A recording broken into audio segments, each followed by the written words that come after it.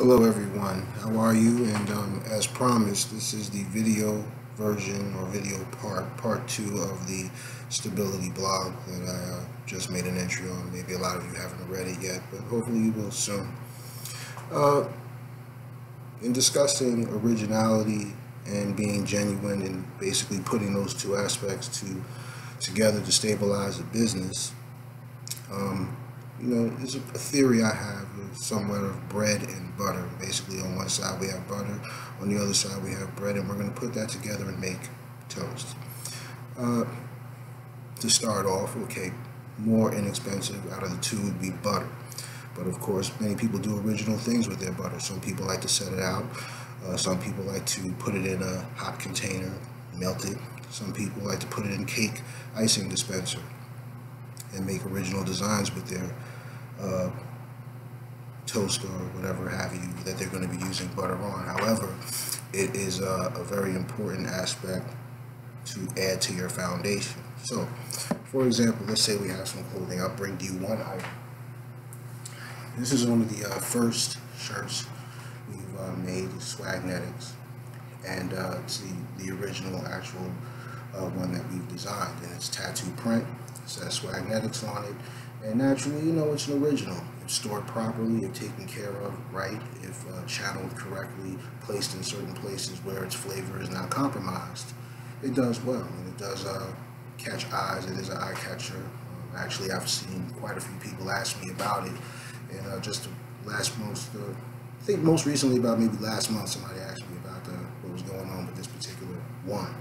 So, this is, like I said, the butter of the business. Like I said, different things could be done with it. It could be put just about anywhere, but just as long as you don't compromise the flavor and you take care of it properly. Now, part 2 is bread. Bread is the foundation. Bread is the most important part.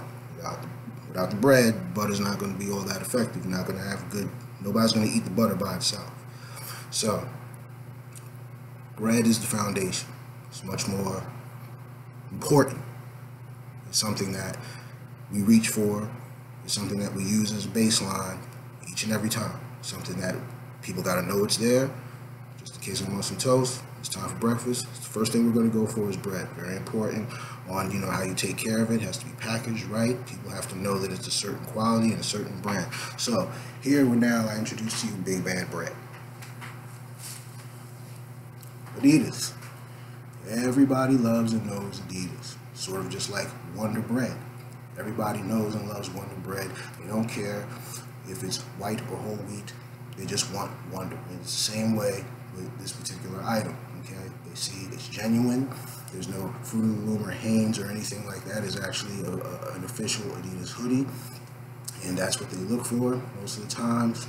In this kind of a business, they don't say hello to you. They don't ask you how you're doing today. They don't say may I. They don't say please. They just say 2 words: Adidas. Where? Why? Because they love this brand. This is all they do. So you have to have this in order to have a sturdy foundation, and other name brands as well. That's basically the bread of the business, and that's pretty much it in theory. I hope I didn't take up too much of your time, and I'm glad that you've taken the time to enjoy this vlog with me. I'm going to let you go, and stay tuned for the next vlog that's going to be coming out. We're going to be talking about development as far as where do we go from the beginning, after the startup aspect, everything like that. And it'll be a little interesting to see certain things I'm going to discuss with you as far as what's taking place in many meetings that I've been in, a lot of startups that I've seen.